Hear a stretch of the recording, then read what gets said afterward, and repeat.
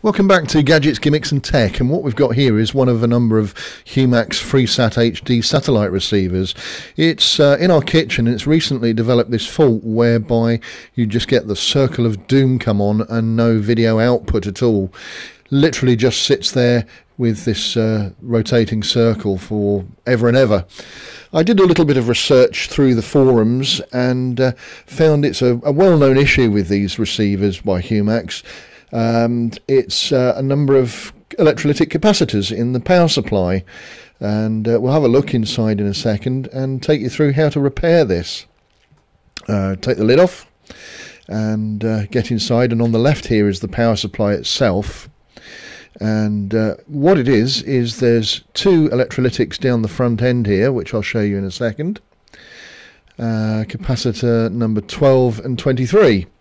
They're 2,200 microfarads at 10 volts and 6,800 microfarads at 25 volts. They've just aged, so we're going to replace them. And I'm not going to take you through the whole process of taking the thing apart. It's very obvious. There's about three screws that, two screws that hold the PCB on, and a further 2 or 3 on the back. And once you get the actual board out, you can replace the capacitors very easily. Use a desolder gun, and I use real lead solder when I'm doing my soldering. It makes a much better joint. And again, once you've done it, you just need to snip off the tails, and you're ready then to put the power supply back into the rest of the box, case it all up, screw it back together again, put the lid on, and give it a go, and let's see if it actually boots up this time, see what happens, if that has actually cured the fault. Any second now, hopefully we should see whether it's worked. And yes, it has. There is a fault on the display with this one, but I'm not worried about that so much. It's okay. And there's the number. So I've come down to the kitchen and I'm going to actually try connecting up the FREESAT receiver to the television. See, at the moment, no signal. It's all plugged in. I've just got to switch it on. So let's see what happens.